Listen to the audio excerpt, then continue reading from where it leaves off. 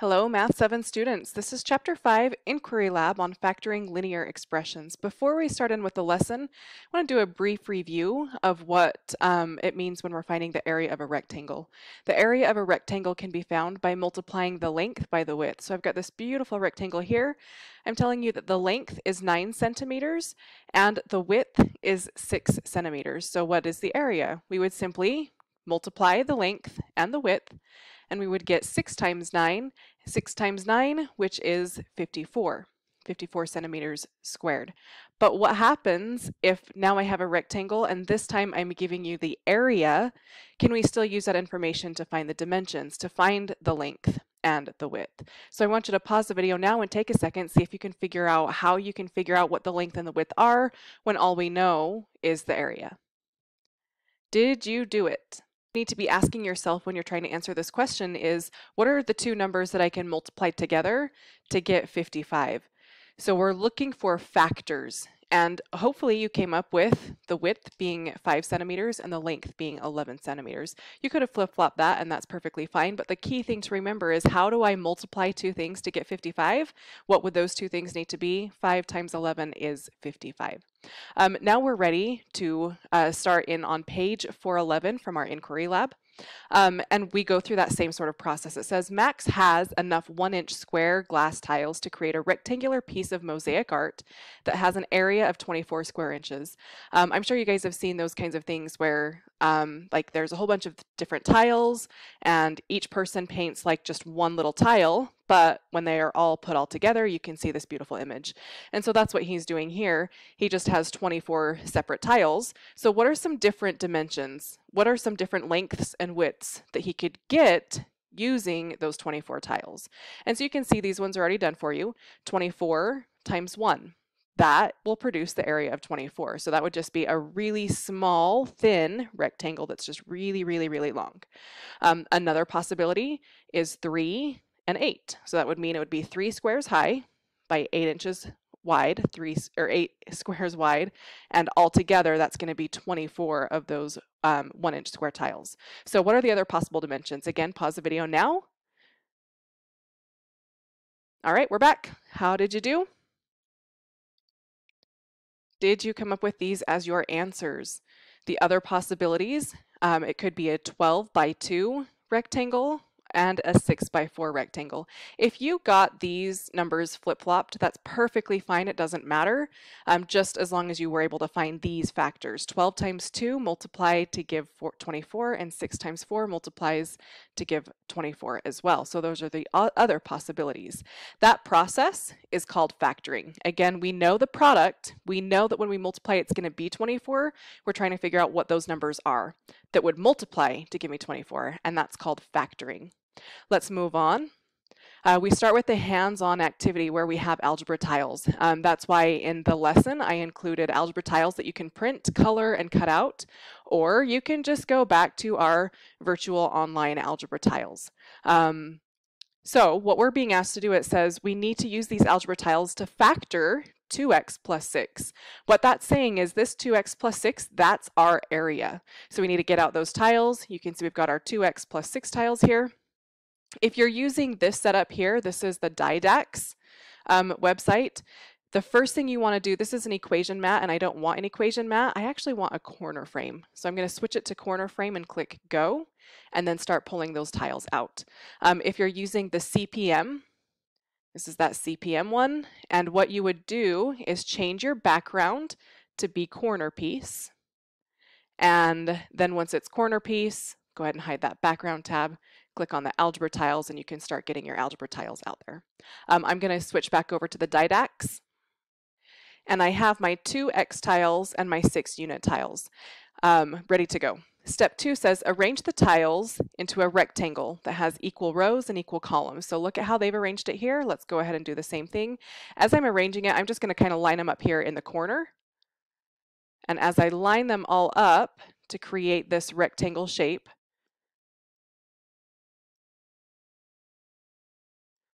notice that it is a perfect rectangle, right? I don't have any, if I left it like this, that would not be a rectangle, but now you can see that we have a length and a width. So how long is this rectangle? I'm going to pull up one more so I can see exactly how long it is. That, remember, that's x long. And then we've got 1, 2, 3 of those. So this is x and 3 tiles long. But how wide is it? I want you to be careful here. I know that we're seeing this x tile, but when you look at how tall it actually is, it's really just a unit tile and another unit tile. Okay, so we built our rectangle. Now we're just looking at the dimensions. And what are those dimensions? Back to our book, we can see that it's 2 by x plus 3, which means the dimensions of this rectangle are 2x, or excuse me, 2x plus 6 is 2, that's our width, and x plus 3, that's our length. So where's all that coming from? Look at that. This is x plus 3 long, so that's x plus 3, and 2 tall, so the 2. So this is how we factor. Those are the factors of the expression 2x plus 6. Let's look at another example. We have 2x minus 8. So I'm going to go ahead and get my Didax algebra tiles ready. Remember, this problem said 2x minus 8. So my first step would be to think of that as 2x plus a negative 8. And I would represent that 2x and the negative 8 with those negative unit tiles there. And I've got 8 of them. Step 2, just like it said before, step 2 is arrange them into a rectangle with equal rows and equal columns. You can see exactly how it's supposed to be arranged. The next one is not going to be arranged for you, so you will have to figure out what that's going to look like, but kind of follow the same ideas. Notice that this rectangle has no gaps in it. The only reason why I'm including these little tiny gaps are just to try and keep things neat and tidy, but it's not like I'm leaving big spaces like that, right? Everything is all squished in there together. Some things that are going to help you as you're building these rectangles: keep all of your unit tiles together and keep all of your X tiles together. That'll help you be really successful in building these rectangles. So again, let's take a look and see what are the dimensions. This was not just X long, it had extra tiles there. How many of them? 1, 2, 3, 4. So the length is going to be x, and not plus 4, because those are all negative, so x minus 4. How long, or excuse me, how tall are they? We need to look at the height now. I'm going to use these yellow ones here to represent the height. And the reason I'm using the yellow ones, it'll be clear in just a second. So let's take a look at those dimensions then. We can see 2 high and x minus 4. Look at how we consider that that's too high. We can't really measure that negatively, and so that's why I counted it as just positive. So 2x minus 8, what is that? What is that factored? What are those dimensions? See if you can pause the video and figure that out first before I show you the answer. All right, take a look. The dimensions of that rectangle are 2 and x minus 4, so factored, it's 2 times x minus 4. Notice those parentheses. It's not just 2 times x. It's 2 times x minus 4. It's that whole side length. So that's why we need to include it in parentheses. All right, the next one is going to be up to you. I will show you in just a second, but I want you to pause the video and I want you to give this one a try on your own. Pause the video now. Hopefully you're finished at this point. What this should look like, now you should be drawing this in this mat area here, but you first want to represent it with your own algebra tiles. I have my 1, 2, 3 x's and my 1, 2, 3, 4, 5, 6 negative unit tiles. I arrange them into this rectangle, and then I use these tiles up here on the sides to figure out what those dimensions are. So this is x and negative 2, so it would be x minus 2, and it's 3 tall. So we end up with, see, here they are drawn out. Here they are rearranged in that rectangle. And so the dimensions are 3 and x minus 2. So it's factored to be 3 times, in parentheses, x minus 2. All right, these ones are also done for you, or they're not done for you. You need to work on them. The ones that I'm going to go over, so the ones that I want you to focus on first, I'm going to go over 1 and 3. So pause the video and just work on 1 and 3, and we'll go over those in just a second. Back to number 1, 4x plus 6. There's the 4x tiles. Here's the 6 unit tiles. When you try and arrange this in a rectangle like the other ones have done, sure, we can keep all of our green ones here together, and we can start trying to keep these yellow ones together and forming this rectangle, but you're going to notice that we can't really form a perfect rectangle because we've got those two extra ones, keeping it from being a rectangle, or if I do line them up, we've got two missing here. So we've got to look at this a little bit different. And so what you really needed to do is we're still keeping these green X tiles together, but they don't all have to stay in a single line in a single row. We can move them over kind of like that there. And so now when I do this, I can form a perfect rectangle. It's just going to be a really short but very long, skinny rectangle. And now I was able to form that rectangle, which makes our dimensions 2 by, not just 1, but 2x plus 3. So we can see it here, 2 times 2x plus 3. We've got our rectangle formed. We can see that it's 1 and 2x, that's where that comes from, plus 1, 2, 3 of those extras. That's how long it is, right? And then how tall is it? It's just 1 and 1 tall. Again, don't be confused. I know it looks like it's an x tile, but remember that those x tiles, this side length is 1 here. Okay, so factored form would be 2 times parentheses 2x plus 3. Let's take a look at number 3. Going back to number 3, 3x plus 12, I've got it modeled here. 3x tiles, 12 unit tiles formed into this rectangle. How big are the dimensions?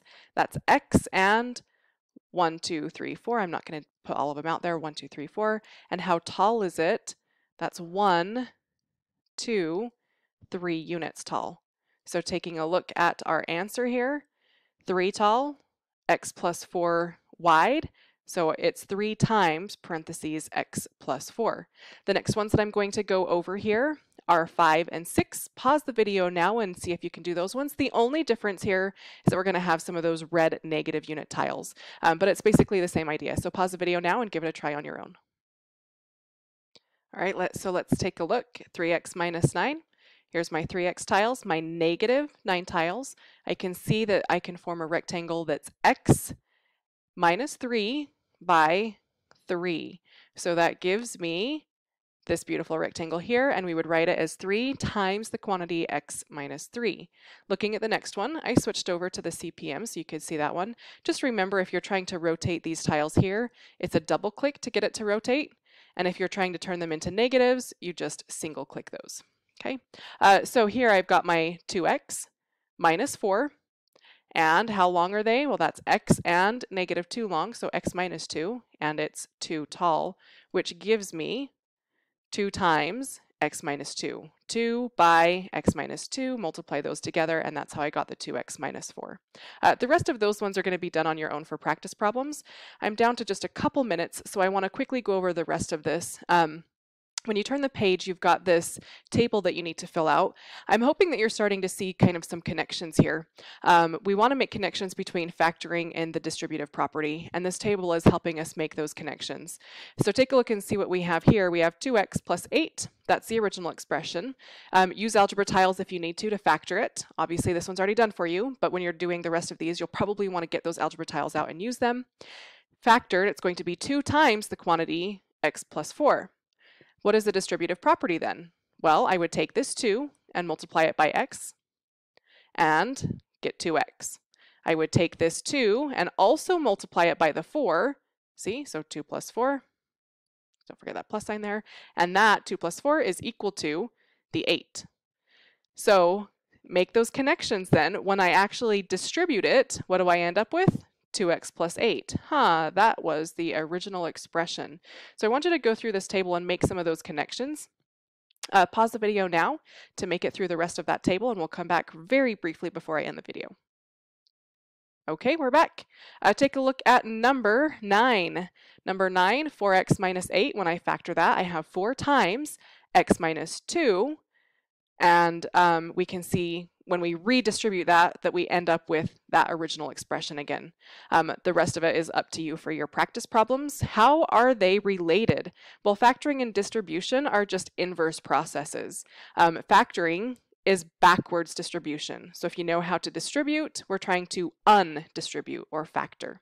That's it. Your practice problems are pages 413 through 414. Those are the exact same pages that we were just working on. I just want you to finish any of those problems that we didn't do together in the video. So problems 1 through 16, anything that we didn't finish. That's it, guys. Have a great day. We'll see you next time.